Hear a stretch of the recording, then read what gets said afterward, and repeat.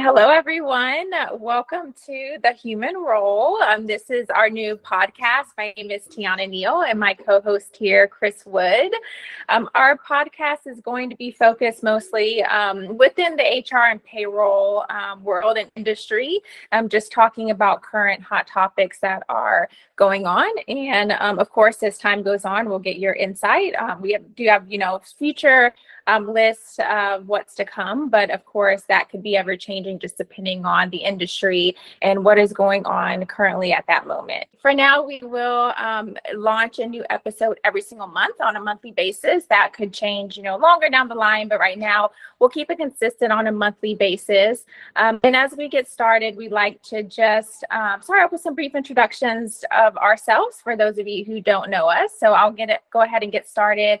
My name is Tiana Neal. I started my career and went into ADP, where I learned lots of things within the payroll world. So payroll ins and outs of processing, optimization, implementations, all that good stuff. After my career at ADP, I went on to work at a school district where I helped them move from manual processes to automation.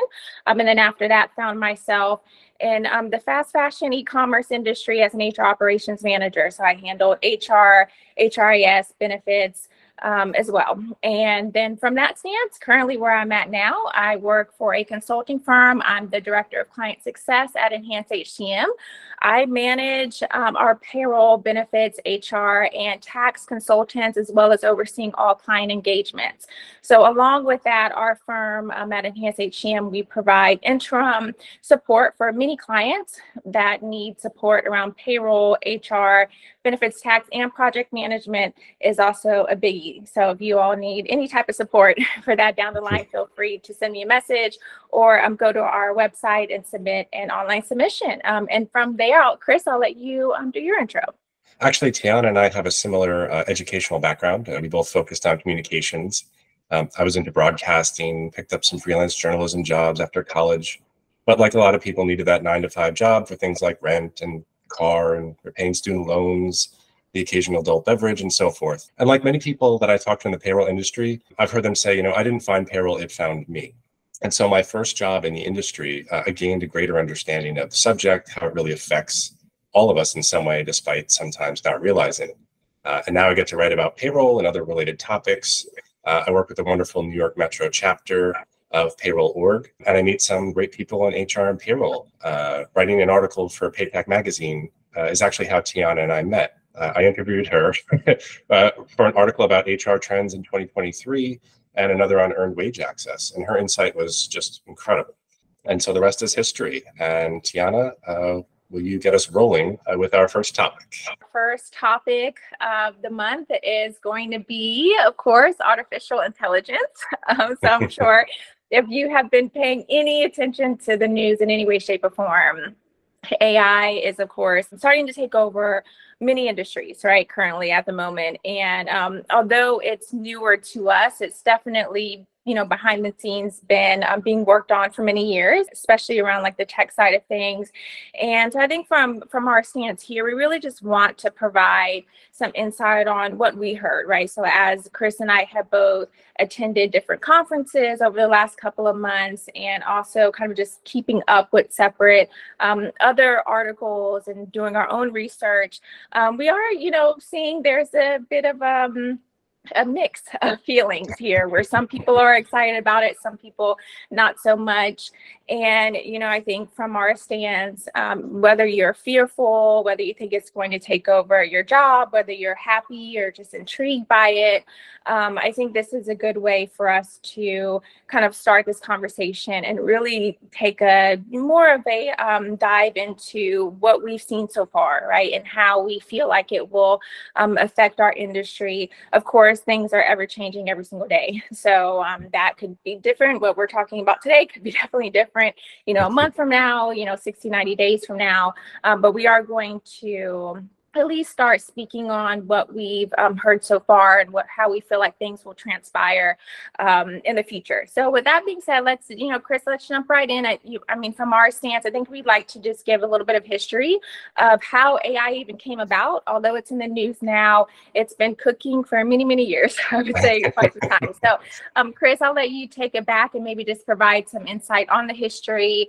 And then from there, we'll kind of step back in and focus more on our specific industry and how it's going to affect us long term.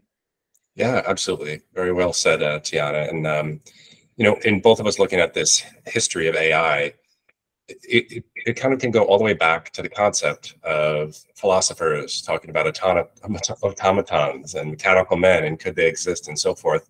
But instead of going all the way back to maybe like Greek or Roman times, we can just combine a little knowledge with a little pop culture.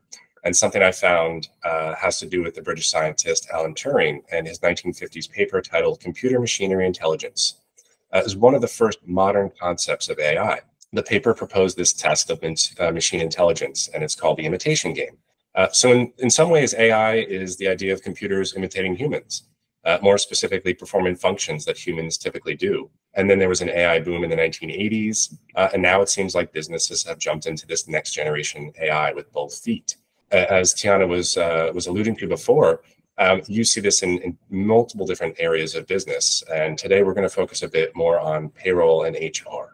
I was reading this article called The Last Frontier of Disruption, and it talked about EI's AI chatbot. So EI, formerly Ernst & Young, and it actually failed the CPA exam when it first took it, but now it has since passed it. So the article talks about the complexity of payroll, employees having difficult time getting answers, particularly when it comes to global organizations.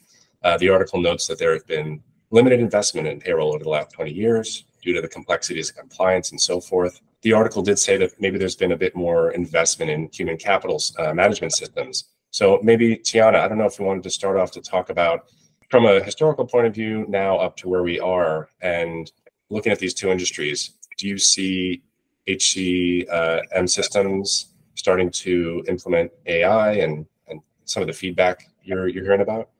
Yeah, absolutely. So I will say, look, if you've been in the payroll industry and payroll world, I spent my career in that side of the house. So in almost every company, right, payroll is not, typically looked at, or really what Chris alluded to, not typically invested in, right? So you typically have your payroll person, whether that's a payroll manager, and usually there's a discussion going on whether or not payroll should report to accounting or to HR, right? That is a very common question that comes up.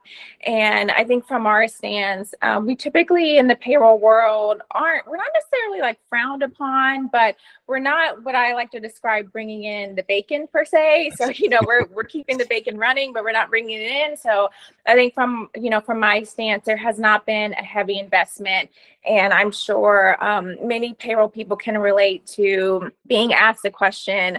You just click the button, right? And there's so much more that goes into payroll. And typically it takes a company, unfortunately, to lose a payroll person to actually really realize of how much has been occurring. And I think from a payroll stance, we typically, as we're going through our day to day, I know I've also felt this way many times where you don't even realize that you're doing so much because it just becomes second nature to what you're doing, right? So then when you have to train someone, you're like, oh yeah, this, oh yeah, actually do this too, And so I think from the AI perspective, from what I'm seeing here is that what tasks can the system automate and help make more seamless and really enhance, right? So that your day-to-day where there could be a lot of manual tracking, right? When it becomes the end of the quarter, and, if you have time, you're reviewing your quarterly documents. When it comes to year end and you're having to take on hundreds of thousands of, W-2s,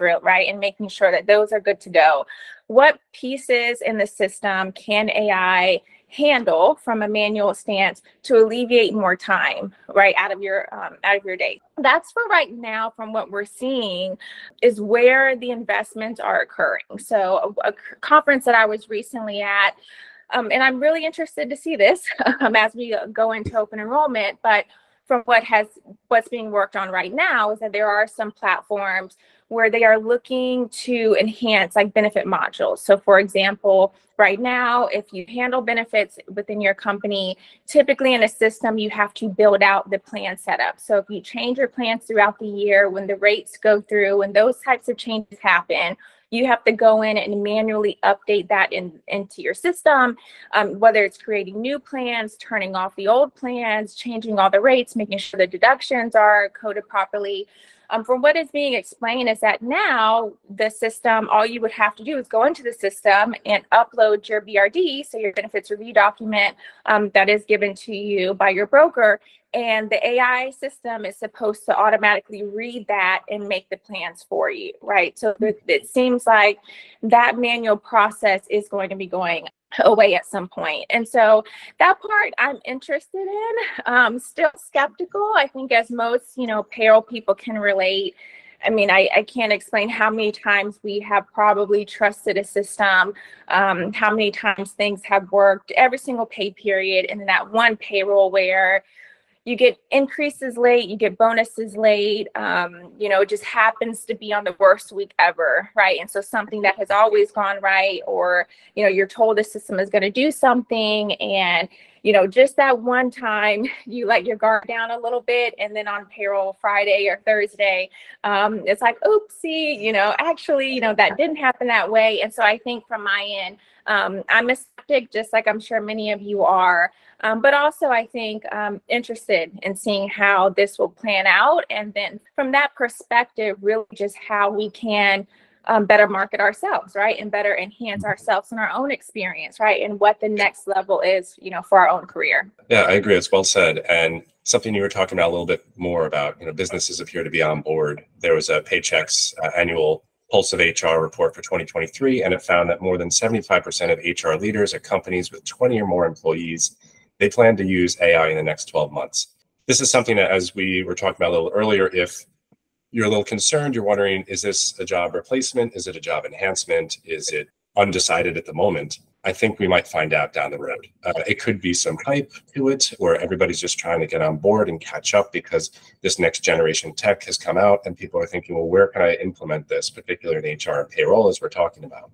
But I thought it was an interesting, but maybe a positive statement that AI, it may not be the replacement, it's the enhancement that helps a business and its employees from different angles, including the employee experience. And there was something else that was on my radar on this topic. It was talking about Google Cloud and UKG also embracing AI, about the employee experience. They plan to use technologies to streamline important but common processes, improve the day-to-day experience of employees, AI-powered analytics, real-time recommendations, proactive reminders, payroll anomaly detections. So these things could be benefits. They could be tools that help a payroll provider or a human resources provider with their current day-to-day.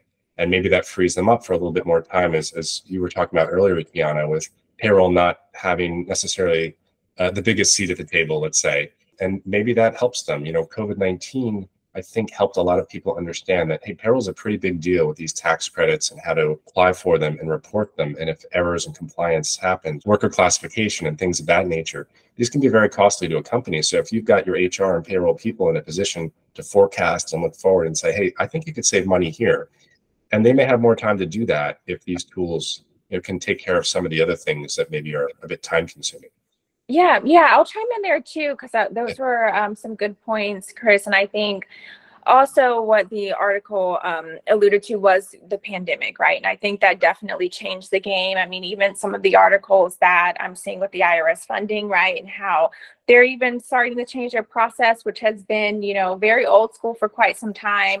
The pandemic definitely opened a lot of people's eyes with the chat boxes or Chat GPT, maybe at some point answering some of those one-off questions that employees may have in regards to their paychecks or just in general of the company's policy. If you're not on site anymore, then what do? You send an email and then you have to wait? What if you're urgently, waiting for something or need an urgent document filled out, or do you pick up the phone and call? And if that person isn't available, of course, if people are in different states, there's different time zones, right? So if you're on the East Coast and it's 9-10 o'clock your time, and your your payroll person or payroll manager is on the West Coast, right? 9 times out of 10, they're not going to answer a call at 6 o'clock in the morning, right? Or respond to your email right away. Those things are what I believe. My assumption is that I believe that they are, trying to help with that process, just so that employees can get answers quicker.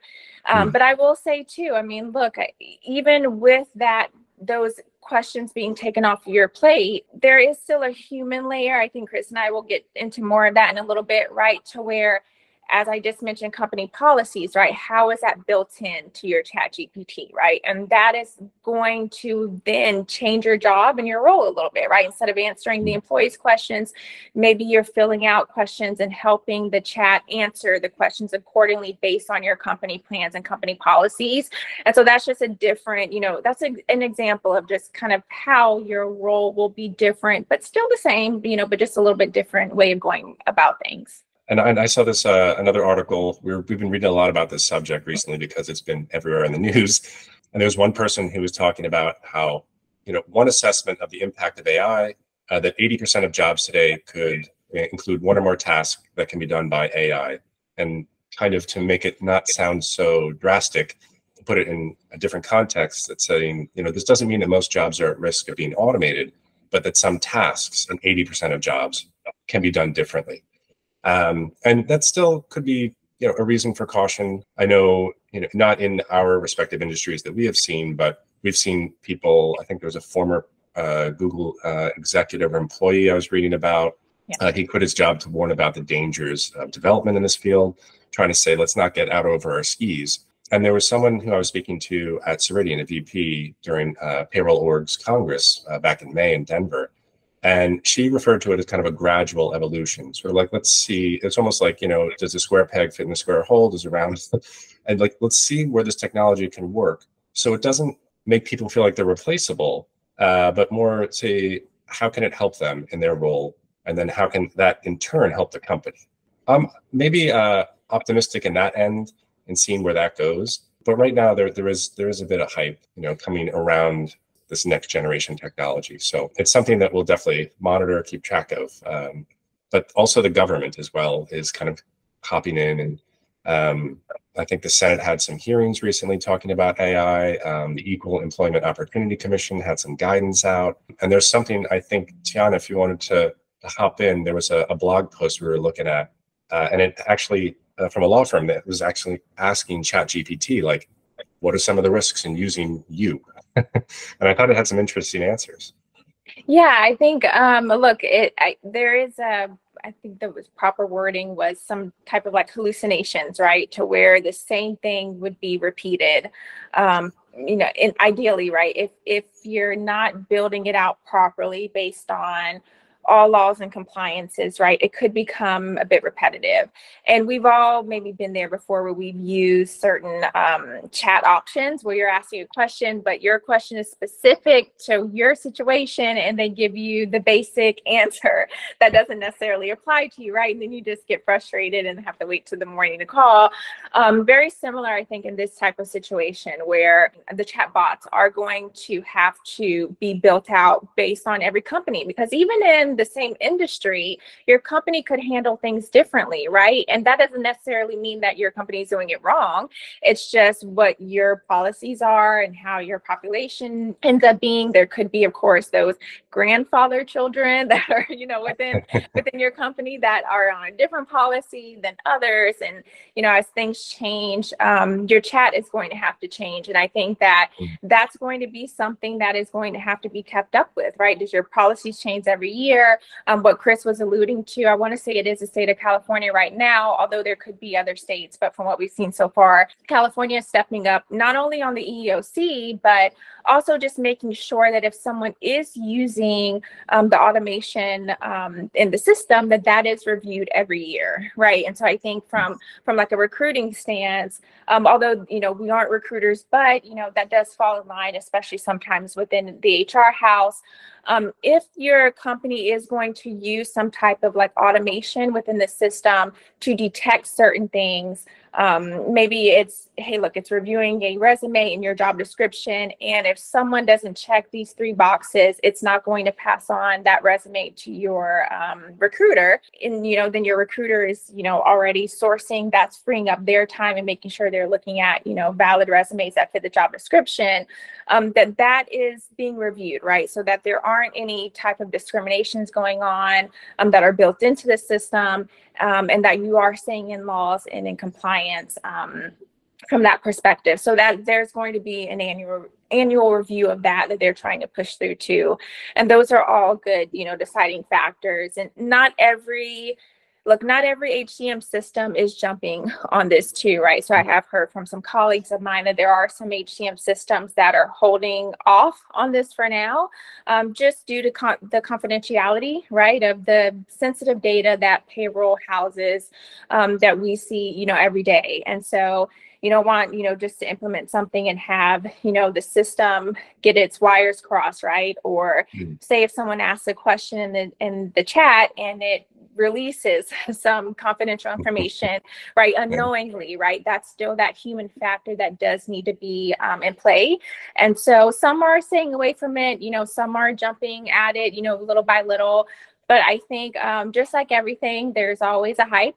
And then, there could always be, a plateau at some point. But I think over the next couple of years, we'll get to a median area to where it'll be better suited for everyone. There's something you were talking about a little earlier that I thought was interesting, given both of our respective industries, is it was talking about the nuances you were noting with ChatGPT as a shortcoming. And I think anybody who works in payroll and HR knows, I called HR, right? That's an abbreviation. How many abbreviations are there between payroll and HR? How many acronyms do people use and throw in place? That's very challenging to learn, I think. And then the other thing that I thought was interesting, I think you were touching on as well, was which took me aback, because I thought, oh wait, I think ChatGPT is supposed to be in place to reduce errors, but it also noted as one of its shortcomings accuracy. And I thought, oh, that's interesting. I thought this was going to help, any human error, but it's admitting it may not be as accurate as thought. So that may, to the point of the company you were talking about giving pause, they're saying, well, if I have humans doing this job and they can be creative and offer other things in addition to ChatGPT, and ChatGPT is admitting it may not be 100% accurate, maybe I stick with the human role and have them to carry on for now and just see, can this be used in certain specific places? Like it's a nail, it's not a board. Maybe it is not the replacement. So I think both of us, when we talk, we're thinking along the same lines, where there is some caution, there is some hesitation. And I think some companies that are doing that, it could be a wise move down the road, because if you jump in, you want to get in first a lot of times with business. That's kind of the saying. But also you want to do it right, and you want to take care of your shareholders and other folks, depending on the size of your company and your employees as well. So looking at the big picture, maybe taking a step back and waiting could end up being the wise move in the long run. From my stance too, just knowing some of the laws, not even all, right, as being in this industry for well over a decade or plus, it's just, if you try to implement in the chat questions around taxation, right, that really applies individually based on what someone is claiming, or the percentage of certain taxes, or the locals that could potentially apply. Every single local sometimes is really different. And then not everything changes in the January of that current year. Sometimes things change in the middle of the year, like July, and just the upkeep of that, right? And how is your chat going to keep up with all the different compliance changes, especially because the government does not even have it figured out, right? They're trying to figure it out now as everyone's trying to push it through. And so I think those are all great factors, is that it's openly admitting that, hey, look, there could be a gap in some way, because there are so many layers to payroll, and no one, unless you're in this seat or have at least at some point processed a payroll, you really just don't even realize that one click of a button could ruin a couple of other things, right? And you technically wouldn't know that sometimes until you're processing your payroll or paying attention to your register. There's a lot that that could come into play, right? And so I think from from that stance, there's many different things that, could occur. So the accuracy is a big factor here, and could definitely be a concern for people. And, I think should be one. And I'm just glad that people are starting to recognize it, and that there is a good push for laws to be in place. In both of our industries, there are third-party providers. And we were talking about laws and guidance, and the EEOC, their recent guidance was saying, if you're using a third party for AI for your particular system, and there could be an issue, a discrimination issue or something to that effect, you, the employer, could be held responsible, not necessarily the third party. And that kind of goes in line with both our industries, where, ultimately you're the person making the choice. It's on the employer, it's on the business, the organization. In some cases, yes, for payroll, I think for like a CPEO, a certified professional employer organization, I think they could have some liability, but most of the part, you're the one making this choice. So I think it's interesting, the research we did for this particular episode, seeing that there are companies that are saying, maybe let's take a beat, let's hold off, let's see what's going to happen. This isn't to put down other companies that are trying to find places. I think EY's payroll chatbot is pretty cool. And it was answering like 500 questions or something like that rather fast. So I think that's really interesting stuff. But I also think people who want to just see where this might go and take a moment, I don't see a wrong in either way. I think it's possible to catch up. I don't think you're going to get too far behind if you decide to wait a minute and just see. You might even come up with something more creative and say, okay, these initial issues, we're waiting for the first wave, so to speak. As you said, sometimes there are plateaus. In the 80s, there was a plateau.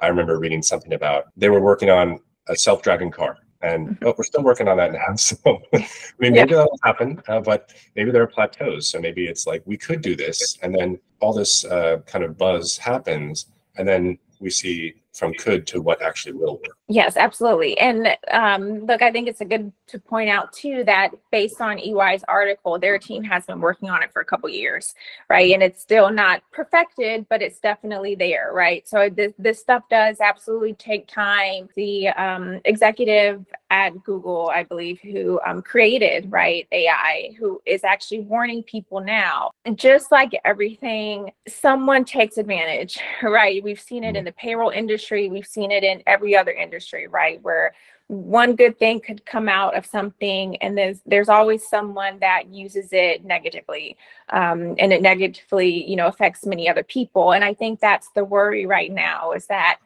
it's going so fast, laws can't keep up with it at the moment. And then you do have people coming into play that are taking advantage of it, which, can be, an unfortunate thing. I just think that from my stance, separately outside of, the industry, I think we all have our fears, we all have our worries, we all have our own, personal opinions of it.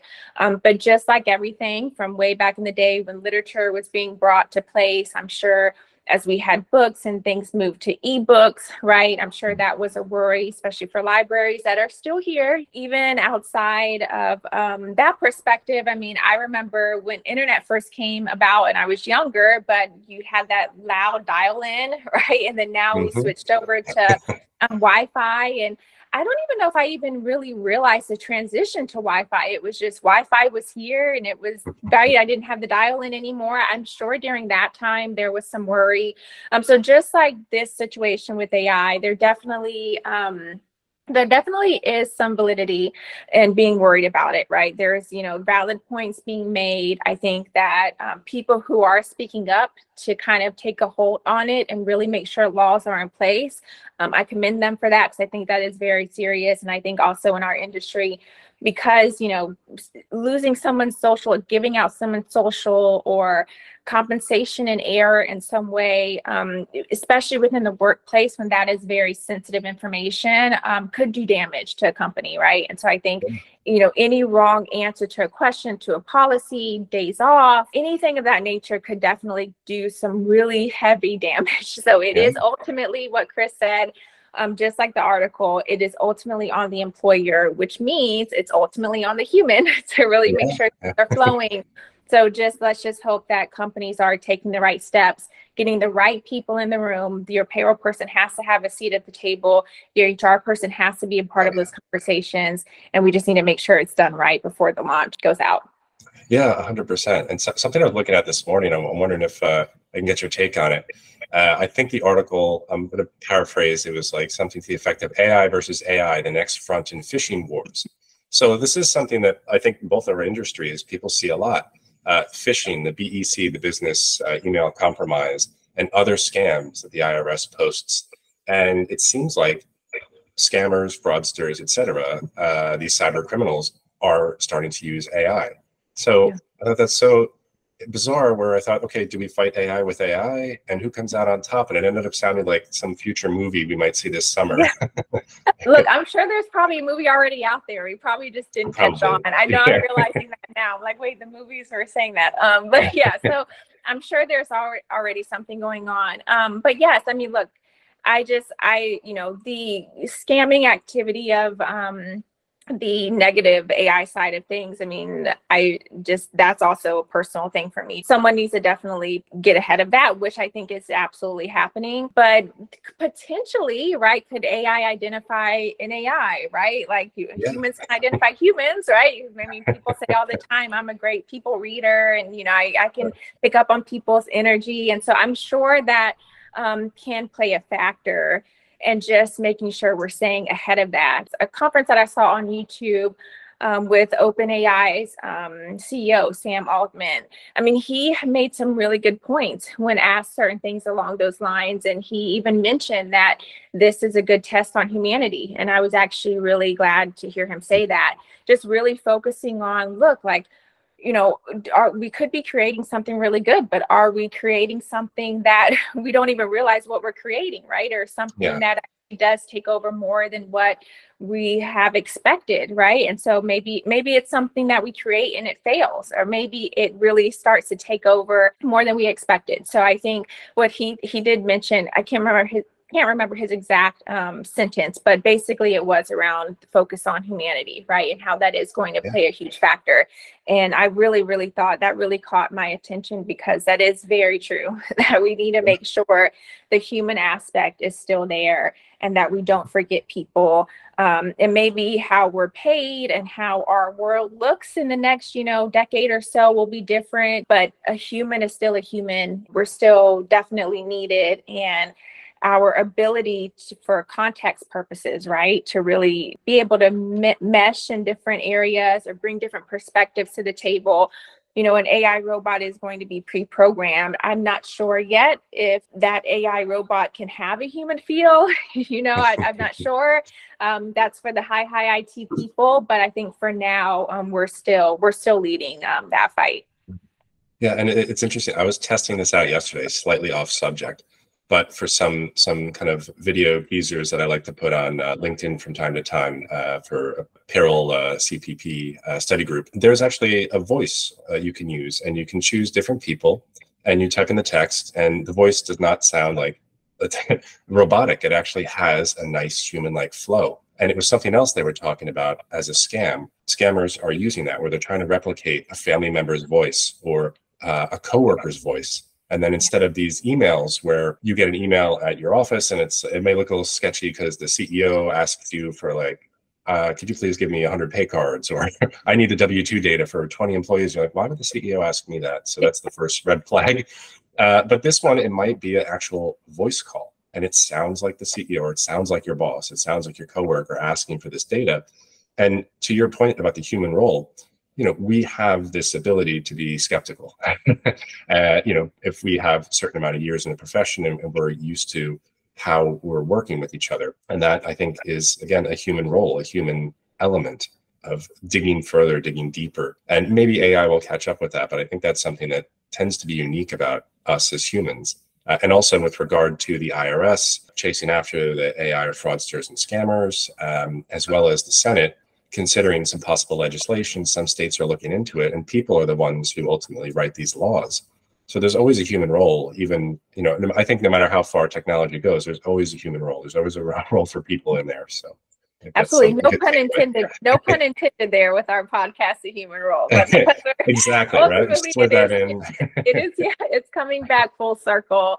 And yes, that is correct. I think a couple of other articles that I read about, definitely even with like google.com, I think there's different fonts and certain O's that can be used. So it looks like it's coming from Google or it looks like it's coming from Gmail, but like the A may be in a different font outside of that.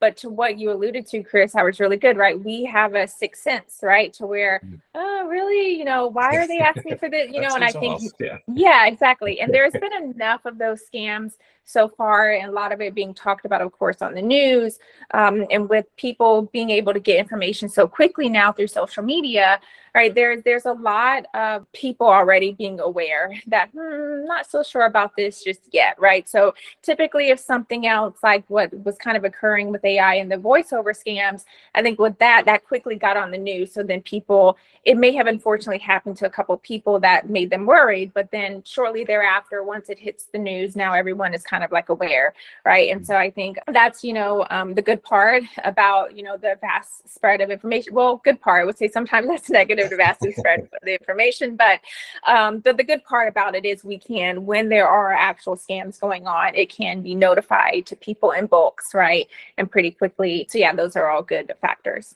My own 2 cents for companies with HR and payroll departments or personnel, as we said earlier, they have that seat at the table with these particular conversations and more, but with AI in particular, and so, what do you see in the world of AI currently, this next generation tech? Where do you see it fitting in payroll? I mean, where do you see it fitting in HR?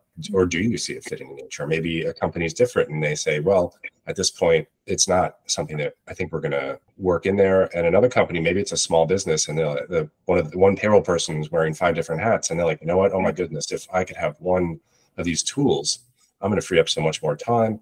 It's going to reduce redundancy and certain errors that may have occurred from time to time. And this is how it can help us. So I heard this a lot at the payroll conference, and I think it's true for both our departments, HR and payroll. Like get them at a big seat at the table, because labor tends to be an employer's biggest expense. So managing that is crucial to the success of a business. Yes, agreed. I mean, look, the seat at the table, I think from this stance, if someone doesn't realize how important it is to have payroll at the table, I feel bad for you if you're going to go this route, because you really need your payroll person, right? We have so much knowledge to share. A lot of times, because there have not been a lot of investments in payroll, we've invested in ourselves, right? We've had to research on our own to help put things together to make sure the systems are flowing fine. It would be very damaged to a company not to include their payroll person at all. And I just think from this stance, I mean, that could be the next level of payroll, right? Let's not handle the manual processes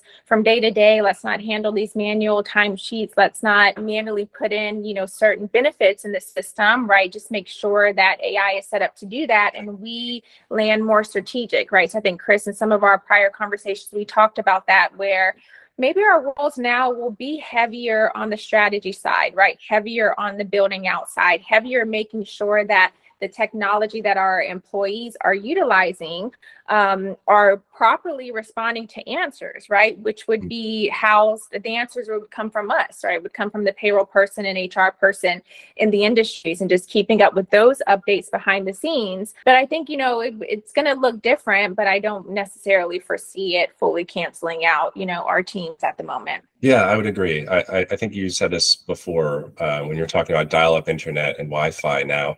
I mean, there are changes, and changes can be scary, but I don't know if it's the end of a type of industry as a whole, because I think going back to earlier this year, reading articles about investment in payroll software in particular, and that also takes humans to design, to market, to sell. It's just be changing gradually, I think, even though this is a very trending topic that's kind of bubbling up to the top here, and I think it'll carry on through the summer, but I think this is also a topic we'll probably revisit on our podcast from time to time, maybe later this year, and just see how it shakes out.